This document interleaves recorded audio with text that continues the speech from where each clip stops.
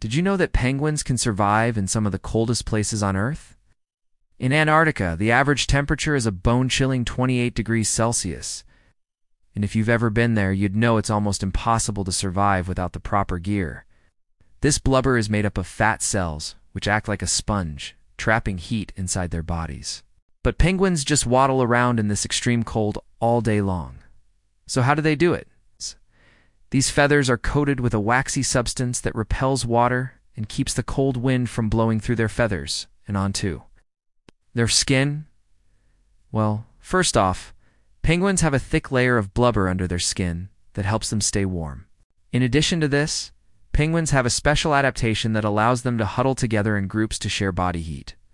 They also have the ability to lower their metabolic rate in order to conserve energy and stay warm. This means that they can go for long periods of time without food or water. Finally, penguins have special feathers that help them stay dry and warm.